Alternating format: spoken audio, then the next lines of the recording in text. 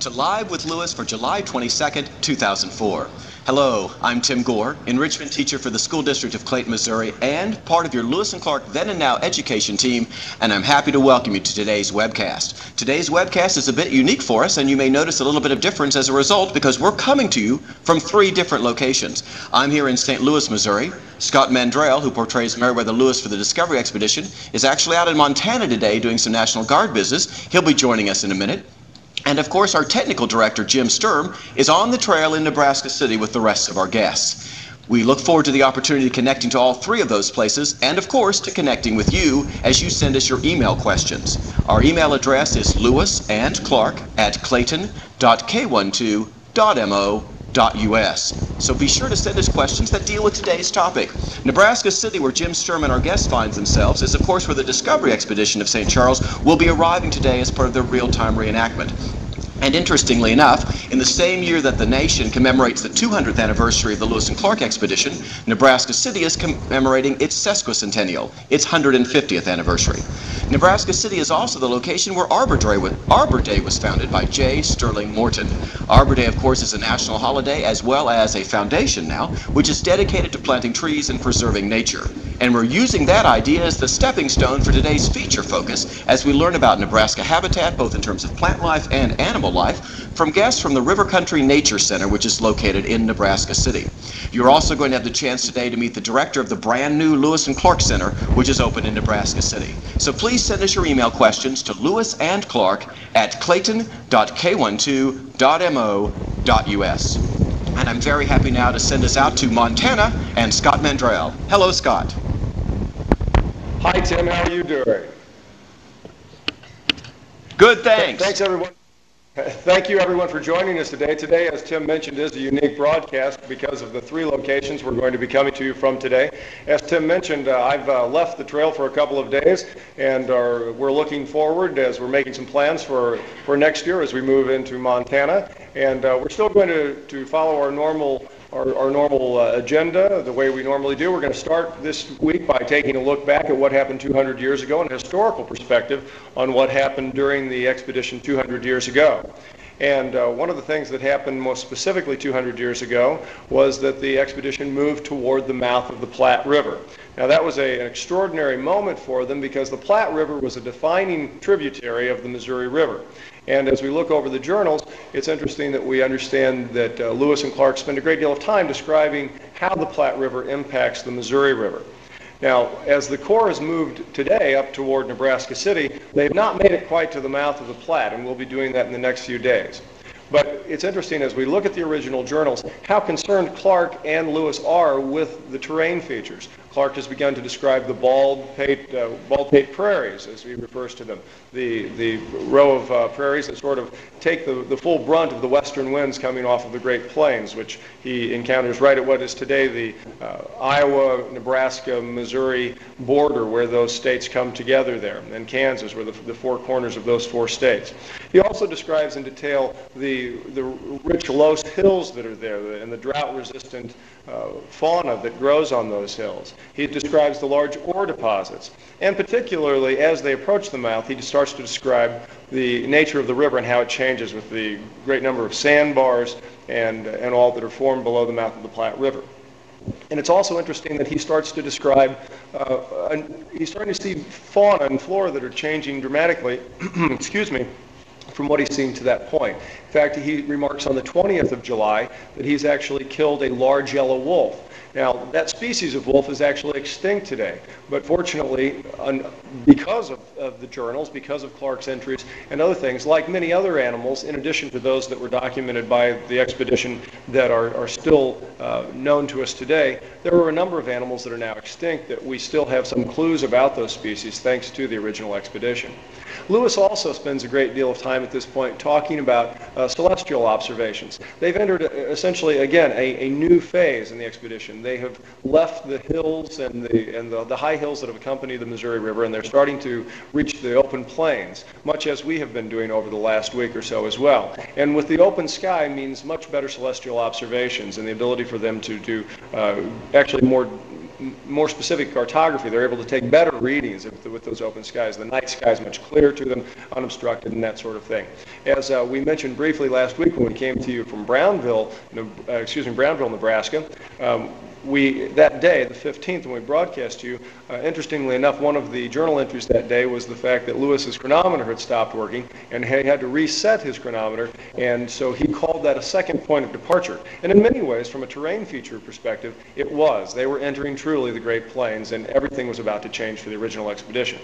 So as we look at what's happened with us in the last week, we came to you last week from the Captain Meriwether Lewis Steamboat Museum there in Brownville, Nebraska. We had an opportunity to spend a great deal of time in that community taking a look at the different museums and sites of historical interest in that community as we were there for several days and participated in some special events in that area. And then we left there and made our way up to the mouth of the Niobrara and spent several days at a wilderness camp up the Niobrara. And of course, Clark describes in detail Lewis is leaving the camp and making his way up the Niobrara to investigate it further as well. And they start to see a change again here because of the flat elevation. And indeed, the word Platte, that the Platte River takes its name from, is actually the French word for flat. And Lewis and Clark both start to describe the fact that the rivers there don't rise the way that they have seen rivers rising past. The cut banks are not as high and that sort of thing. And in fact, the word Nebraska, it comes from an Indian word, and it actually means flat also, or flat place. So we're starting to see the name places are changing. Many of the places to this point have been taking their names from the French voyageurs and trappers who had given them names. Now even the French, who had been influenced by the natives in that area, are starting to take the name places of the Native Americans. In fact, as we approach the city of Omaha today, Clark in his journals has indicated that he's afraid that the Pawnee, the Oto, and the other Native Americans who have villages in that area, he knows that they're out on the Great Plains hunting at that time, and he expresses regret that they are probably not going to have the opportunity to encounter those tribes. And indeed, it's important again to remember, as part of this diplomatic mission being conducted by this Army expedition, part of their charge was to make contact with the Native Americans, and they indeed had prepackaged presents and ceremonial trade goods and that sort of thing that they had intended to trade with the Pawnee and the Oto, who once they got there were not there. They also described in the original expedition that there were prairie fires, and they saw evidence of prairie fires and that sort of thing. And of course today, while that's an agricultural area, rather than the Indians were burning the prairie for other purposes, for grazing lands and that sort of thing, to invite the buffalo, and that today that's mostly an agricultural area, and we've been witnesses to that. We've been very fortunate to enjoy the good offices of men such as James Oatman and Ed Murray, and some of the farmers that live along the Niobrara, who have provided us with private campsites and that sort of thing, so that we can take a little respite before we move into the Omaha area. I think we're going to take a look at some footage now from what's happened over the last week. So Jim, if you could roll that now. Now here we are, you see the keelboat making its way out of Brownville. We had some weather there, both rain and heat. The rain, of course, is one of the reasons we tent the boat, but the heat as well. The other day when we left there to make our way up here to Montana, it was 106 degrees with 98% humidity. So I assure you that the tenting on the boat has as much impact on the men and their well-being during the warm weather as well as during the inclement weather, rain and that sort of thing. And here's a very unique shot. Not very many people get to see this, but this is like the keelboat underneath the tenting there. Here we are by an excursion boat. This is the Spirit of Brownville. As we get into the Brownville area, there's an excursion boat that this small community has. This is a community of 143 persons, and they have over 20 national in the community, so it's quite spectacular.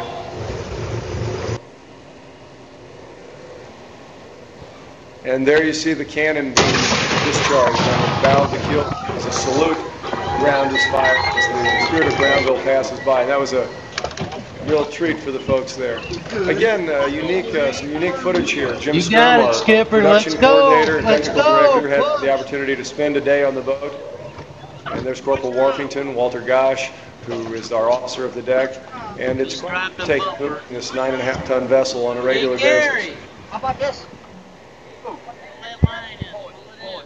Here we are, poling the vessel, trying to keep her out of the extremely swift current. Clark and Lewis both, as a matter of fact, this week, 200 years ago, they talk about the current, the swift current here. They talk about it running somewhere between 6 and 7 miles an hour. We were fighting currents between 8 and 10 miles an hour. And we've talked about that before during these broadcasts, about the high velocity of the current in this area and why it's so difficult to navigate these rivers today because of that deep channel and swift.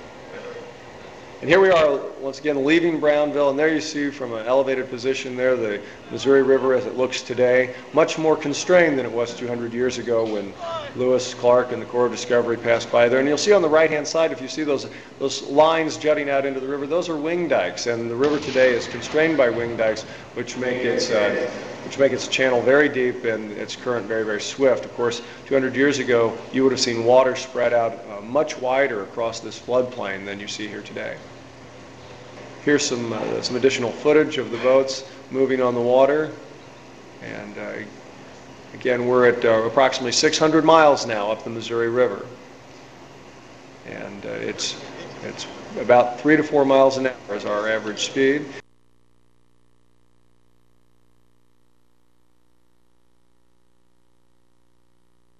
And here we are at one of our wilderness camps, and the men are taking the time to do some repairs to their accoutrement and weapons, and also take the time to get in some target practice and some live fire opportunities, which we don't get very often in the urban and populated areas. As you see, what's happening there is the gentleman's loading his flintlock rifle, and you can tell right away that that's a rifle by how hard he had to get that round in there. If that was a smooth bore musket, he would have had that ball would have went in the chamber much more easily. But in the rifled weapon, it's very tight. And here he is priming the pan.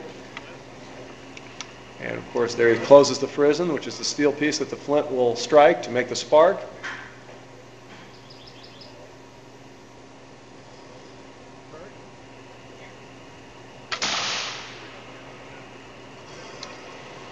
And there you have it, a rifle's eye view of discharging the weapon, and he's blowing the smoke out to make sure that the chamber is clear.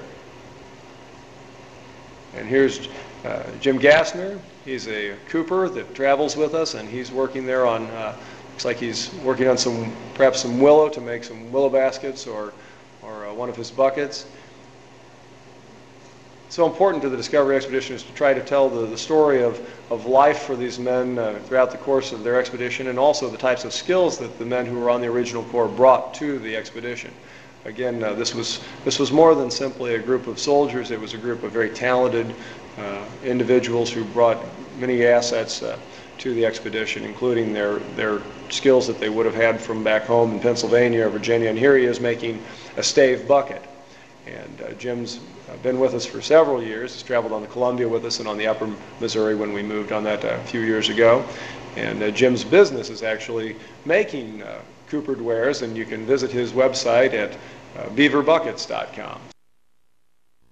We'll go back to you, Tim, now. Are you ready to introduce our guest for today? I believe Nancy Houck is there, and we want to welcome her and thank her for all of the work that she's done in Nebraska to bring the Bicentennial commemoration to life there. She is indeed there. That's wonderful. Glad to see you again. Hope everything's working out well for you in Montana. Let's go to Nebraska City and let's welcome Nancy to our webcast, the director of the new Lewis and Clark Center there. Hello, Nancy. Hello, Scott. It's such a pleasure and exciting to have you here. We are hoping that out of this big window behind us, you'll be able to see those boats come up the river. In the interim, we'd like to talk a little bit about our center and the things that are happening. Deadlines are a wonderful thing, and we're working now to have our grand opening on the 30th of July. Our center is, as you may know, unique in the country. We have our center focused on the flora and fauna and scientific discoveries made by Lewis and Clark at the direction of President Thomas Jefferson. So we are going to have a little tour in a minute of the things that are here, but I thought I'd give you some background on a little about the center. We're located on a beautiful scenic site. You can see the woods behind me with an awesome view of the Missouri River.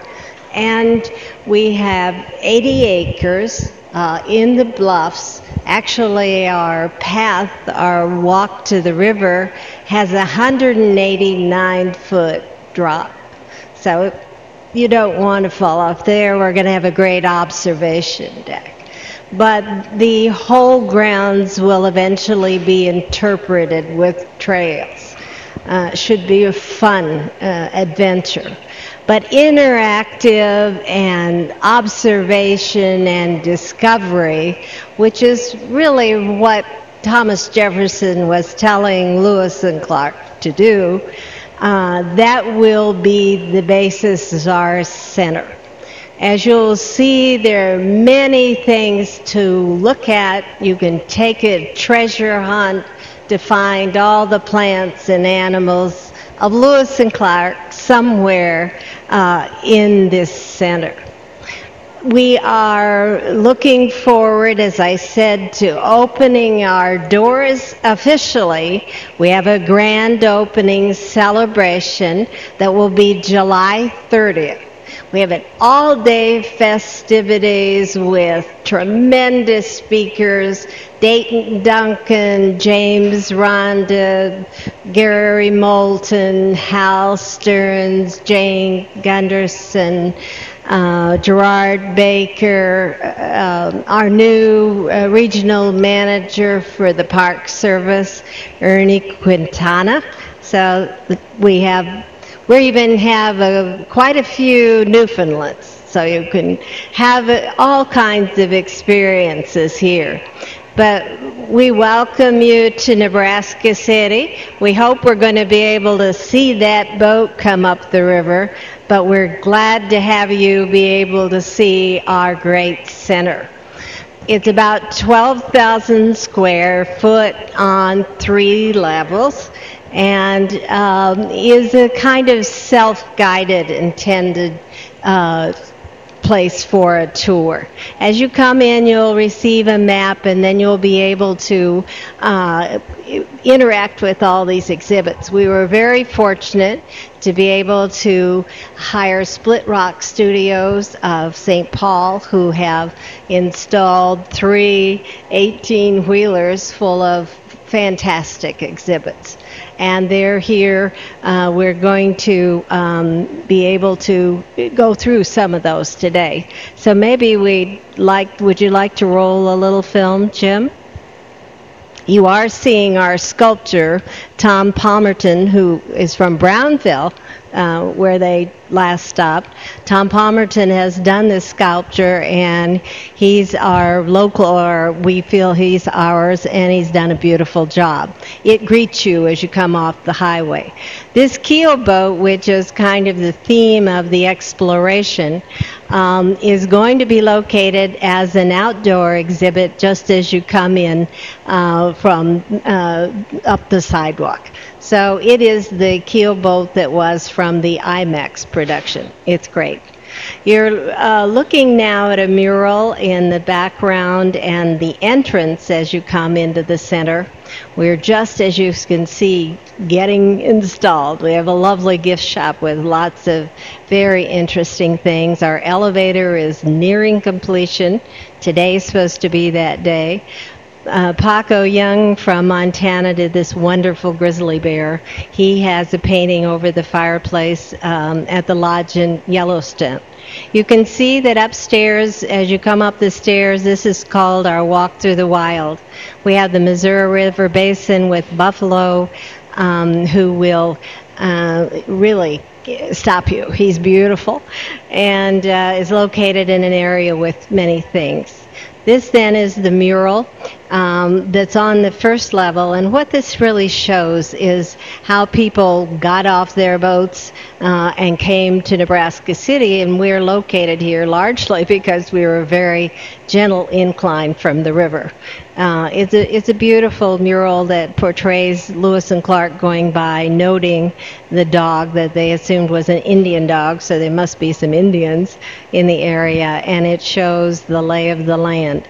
Also, it shows the snags in the river, and that was a very serious issue for them, so it's nice to portray that. And Nebraska City is located as a very important river connection right from up off the bluffs. We don't flood because we are on the bluffs, but it's a beautiful community, one of the most historic in Nebraska. This shows the theme. One of the interesting exhibits allows you to try to do dead reckoning. It does do a GPS to check you, which I would need. But it teaches you by looking out the window, it gives you a sense of how Lewis and Clark really actually did dead reckoning, and how impressive it is that out of a 4,100-mile trip, they were able to come, some have said, within 40 miles. So they really had a challenge, and you get to have that challenge as well. I have a friend that says we'll have to teach math off of this. I think this will be one of the really fun ways to teach math. We have the pirogue from the IMAX located on the first floor, and that will be interactive as well. You see here moving the oars.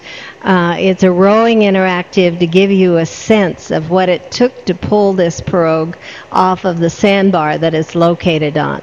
And in the front of the sandbar, you see some Missouri River fish and how it was in its setting. Up on the, sitting on the bow is a wonderful rendition of seamen. And next to the boat, we'll have this barrel will show that it's described in the journals that they put choke cherries into their whiskey. So that will be fun too, because that happened here. This wonderful bear does really get your attention when you come in. He's a great deal taller than I am and most. These indicate the kind of plants and animal cards that we have in naturalist bins. There are 15 of them around. In this one, you put them in and scan whatever card you're interested in. You'll see the eagle feather on the top of the card. In each exhibit, there is an eagle feather which portrays the impact of the Native Americans, which was so big. This shows the bones that they sent back on a badger, and it's a whole study of what a badger, how they were written about and recorded.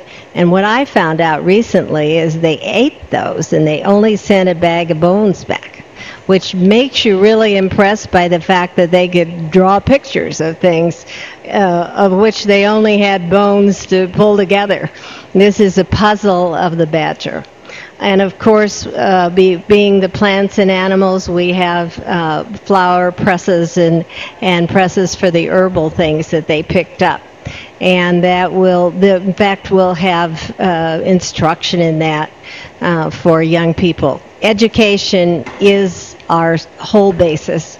These are reading rails that make part of the interactive. Just so many things that you can learn. Here you take a whiff of nutmeg and other things we might think of as spices, but really were herbal, medicinal rather, for Lewis and Clark.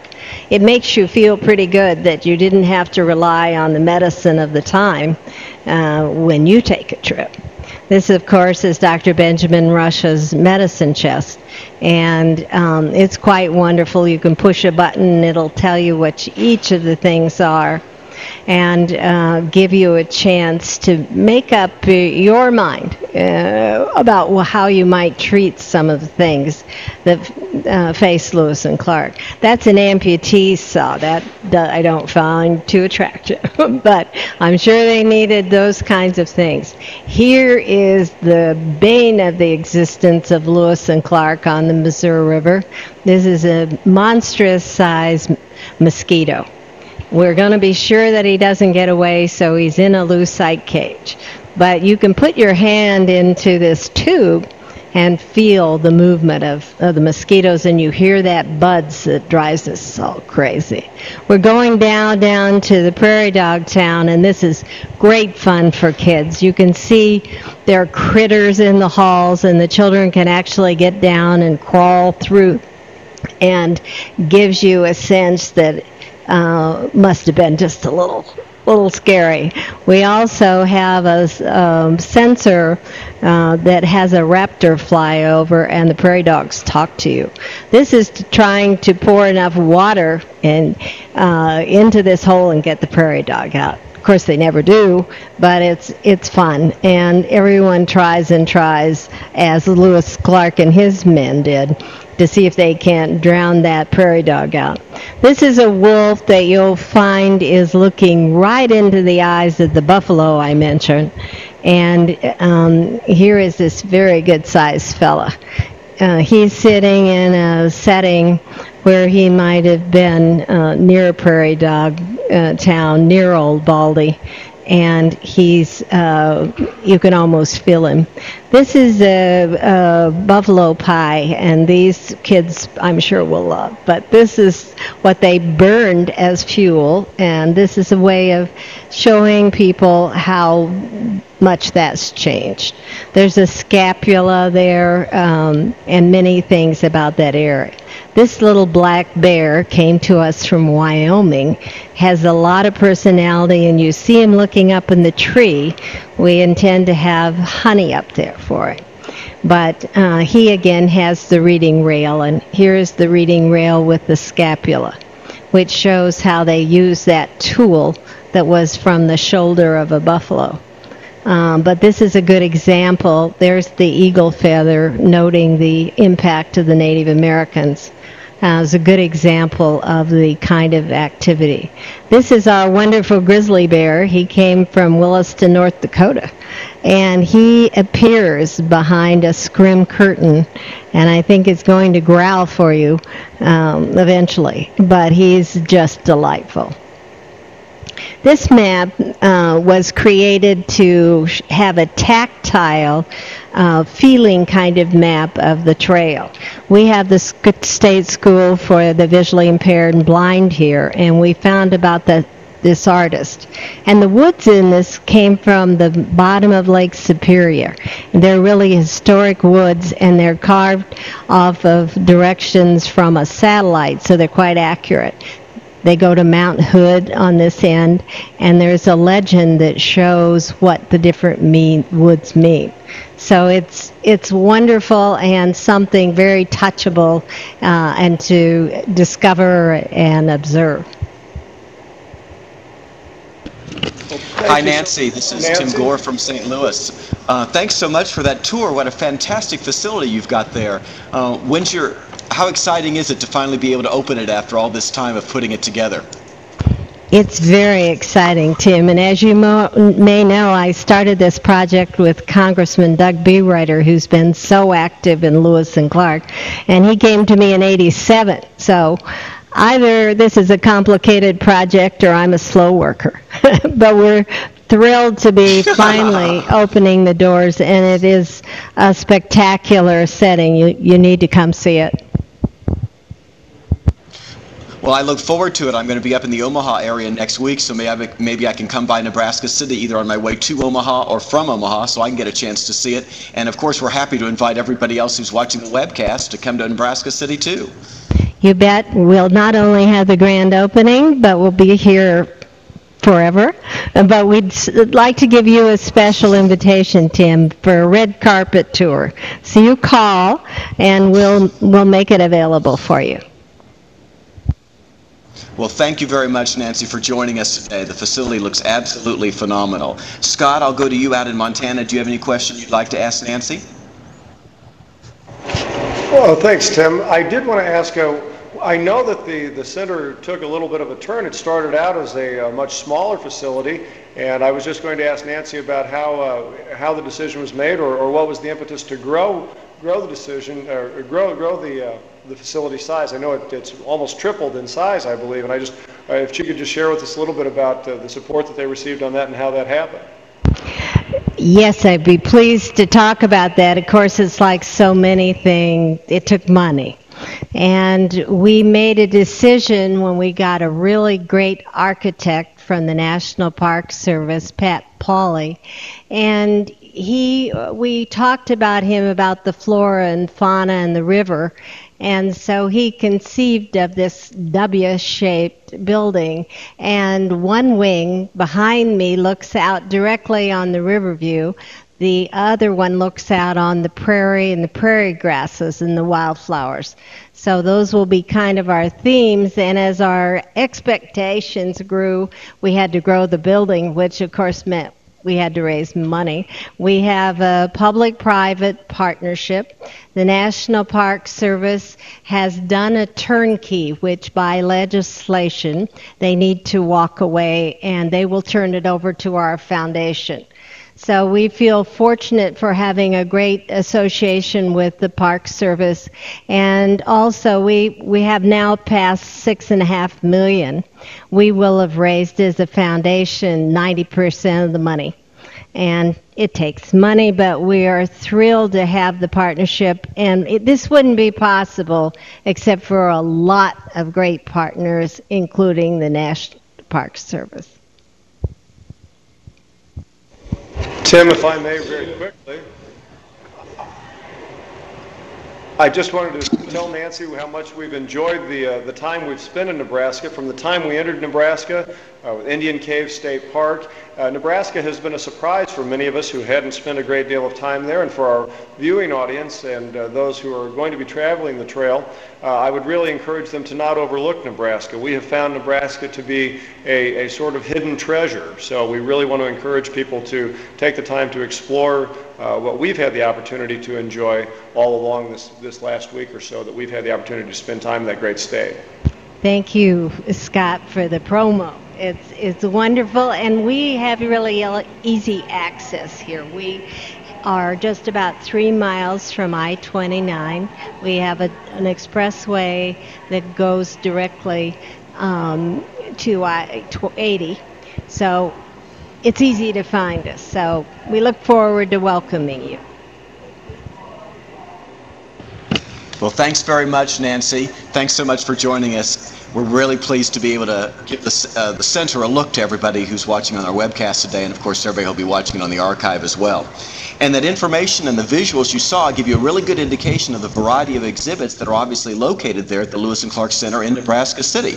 A lot of those exhibits deal with the flora and fauna, the animal and plant life of that area of Nebraska. And our next guests who are going to be joining us in Nebraska City are from the River Country Nature Center. And they're going to give us a little bit more information about Nebraska plant and animal life, and we're going to have the opportunity to welcome them to the webcast here in just a minute. And I would echo Scott Mandrell's comments about the beauty, the unexpected beauty in some people's estimation perhaps, of the Nebraska region. Nebraska has a lot of diverse habitat areas, and we're happy now to be able to learn more about them. So I'm going to go back to Nebraska City, where I see we've been joined by our two guests there. And gentlemen, if you'll introduce yourselves, please. We'll take it from there with a few questions afterwards. Great. I am Brian Volkmer, and I am the Acting Director of the River Country Nature Center. And with me is Dr. Larry Falk, one of the board members and one of our ornithologist experts that works with the River Country Nature Center. Well, thanks so much for joining us. I'll start with just a question about what is the River Country Nature Center? What's your mission? What would one see when one gets to go there? Well, the River Country Nature Center was started in 1975, and this is actually the work of one man. Joe Vogus has been a taxidermist since 1933 and has a very, very large collection of primarily Nebraska specimens. The Nature Center was started to really teach about the wildlife of Nebraska City or Nebraska, and also teach the environmental stewardship. So that really is our mission. We are in the process of moving to a new location. We probably about 2 months before we'll be open to the public, but the location is much improved, and more importantly, we have access to everybody. It'll increase the exhibit space as well as our research and educational opportunities we offer.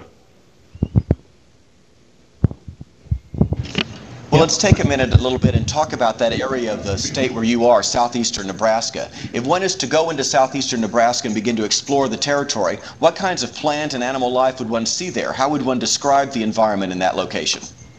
I have a diagram here. I don't know if you can see it from there. But, of course, we're located right along the Missouri river here, and this is mostly the eastern deciduous area, and the purple area that shows up marks that. I want to point out that the map I have here is before European settlement, and so it indicates what the territory was like before the Europeans came here. The adjacent area to the river is the old long grass prairie. But of course the long grass prairie has pretty well dissipated by now. It's been plowed under. And then adjacent to that, we come to the mixed prairie, and then to the west, the far west part of Nebraska, we have the short grass prairie, and of course, the light area that you see just showing here is the sandhills. And of course, that is a very unique area and an extensive area of the state of Nebraska. As to the area that we're in here, the trees that you would find here are pretty largely the kind of trees that were always here, such as the oak, of course, and the hickory, and cottonwood, and box elder, those kinds of trees. And as you would suspect, you'll find the same kind of birds and animals that have been here for a long time. I might point out, though, that a couple of the birds seen by Lewis and Clark are no longer here. This is the passenger pigeon, which of course you know is extinct, and many people know about passenger pigeon. But there is another species that was also in this area, and this is the Carolina parakeet. And Lewis and Clark made mention of these, and we had every reason to believe that they were in this area when Lewis and Clark came here. So we're missing those species. That's one of the things that the River much Country Nature does. Brian, you want to add something? If I could. The Missouri River Basin, Lewis and Clark, really looks at the flora and fauna discovered on the entire expedition. But what the River Country Nature Center does is really takes kind of a microscopic view of one section of the country and really explores that a little bit more, where we look at the different ecosystems in Nebraska, and especially along this area, and through exhibits and educational activities really kind of focus in on what was here when they were through and what's here now. Well, as we look at that topic, I think one of the things that's always interesting to our viewers is some differences between the ecosystem at the time of the expedition and the ecosystem today. What are some of those factors? What are some similarities in the region today that Lewis and Clark might have noticed? And what are some striking differences that would be true of habitat there today?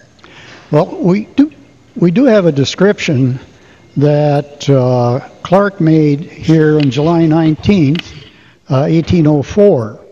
And so we have a pretty good idea what Table Creek area. Table Creek is north and south, and it runs right through Nebraska City. And so that may not have changed all that much. It was one of the places that did have a good deal of vegetation, trees growing along it. But even as Lewis and Clark indicated on their way back, the Missouri River had changed considerably between 1804 and their return in 1806. And so the 200 years since then has brought even more change. Probably our viewers are aware of the controversy that's going on over the use of the Missouri River and what needs to be done with the oxbows and how high the levels ought to be maintained, etc. But as to the species using the migration area along the river, that may not have changed all that much, although some of the larger species have passed out of the area. such as the grouse, and so that may not have changed. Lewis remarked that the Platte River was too muddy to drink. That hasn't changed much. Although the controversy continues, also I'm sure most of the viewers are aware of the sandhill cranes that use the Platte River extensively, and arguments going on about how that ought to be changed or not. Obviously, the Platte River has changed considerably. It has a good deal more vegetation growing along it, and so that continues to be a controversy. In fact, all of the streams in Nebraska have come under controversy. The Niobrara to the north, Republican to the south, and all the other small creeks which have dams along them trying to control the runoff, etc. Thanks very much. That's wonderful. I want to spend a little bit of time about one of the unique regions that exists in Nebraska, and that's the Sandhills region. I think that would really surprise some people to learn that area exists out there. Could you explain to people what formed the Sandhills? What are we talking about out there in that region of the country? We're talking about essentially stabilized sand dunes. And a few years ago, the National Geographic carried a very interesting article about the Sandhills and the concerns that persons have as to how many years of drought it would take to make the more or less stable sandhills unstable sand dunes again. Essentially, it's sand piles with grass growing on top of it and ponds growing, accumulating water.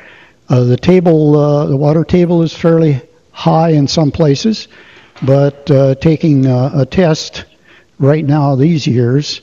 So essentially that's what it is, a very low populated area.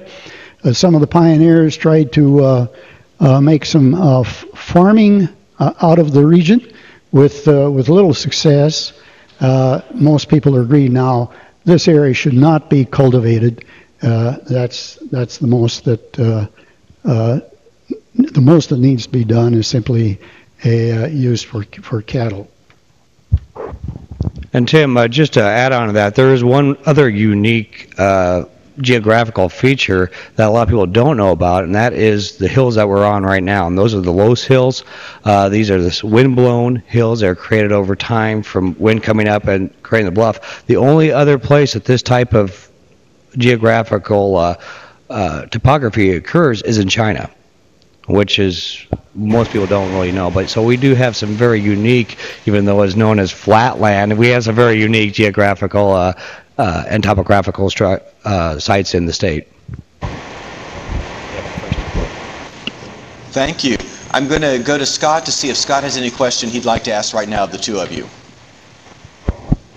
Thanks, Tim. Yes, I think since we're dealing with folks who are so familiar with the ornithology, it made me wonder if maybe they could share just some basic information for our viewers. What is the state bird? What is the state tree and plant? Particularly for our young viewers who are maybe studying about Nebraska, could you share some of those sort of easy answers for us when we come to Nebraska? What should we look for to recognize as the state bird and that sort of thing, state tree? And also, I guess one of the questions is, if there was one thing, if I'm coming to Nebraska, that I should look for that I can't see anywhere else with regard to flora and fauna, what would it be? Well, we've talked about the large areas, but the state bird is the western meadowlark. And as a matter of fact, you can hear both the eastern and western meadowlark in the same field out here in a local golf course. The state tree is the cottonwood, and it's a very important tree because it marked the trail. Very, very large cottonwoods were growing along the way. As to what to look for, the species of birds that we have are not all that unique. They're the ones that are found either in migration. But I might point out that one winter visitor here is the Harris's sparrow. It nests up in the tundra, and this is a good place to find it down here during the winter. In fact, it spends about 7 months down here. It's here a lot longer than it is up in the nesting tundra area. I'm going to take this opportunity to go to Jim and the folks in Nebraska City and find out if there's any email questions, Jim, that you may have all received at this point in time that you'd like to ask. If so, we'd like to ask them of our guests. And of course, if it's an email question that applies to Nancy or to Scott, we'll be happy to do that as well. So Jim, do we have some email questions today? We have one internet question. That is, what type of cottonwood trees would we find along the Missouri and Niobrara rivers in Nebraska? And is the prolonged drought and river control issues having an effect on the cottonwood population along the river there? We're primarily with the eastern cottonwood here, but of course as you go west you'll find other species.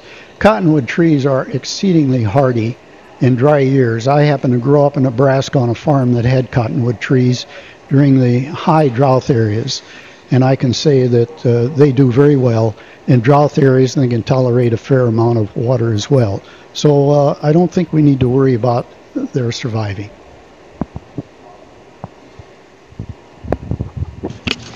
Thanks very much. Brian and Larry, I want to thank you very much for joining us. Before I sign off to you guys, I want to go back out to Scott to see if he might have any other question he'd like to ask.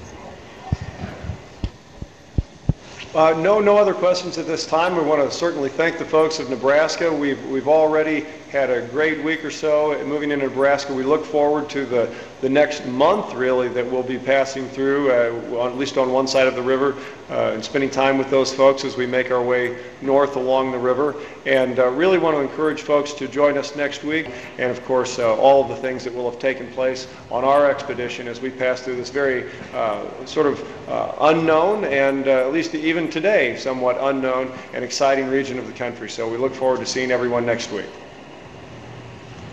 Thanks very much, Scott. Thank you, Brian. Thank you, Larry. Thank you, Nancy. In addition, next week we're also going to pursue this river topic a little bit more. We're going to be joined by Paul Johnson from the U.S. Army Corps of Engineers, and we're going to have a chance to talk about some of those issues that are facing the rivers of our country today, specifically along the Missouri River. So to everybody, we want to say thanks so much for joining us with this week's webcast, and until we see you next week, we say, proceed on.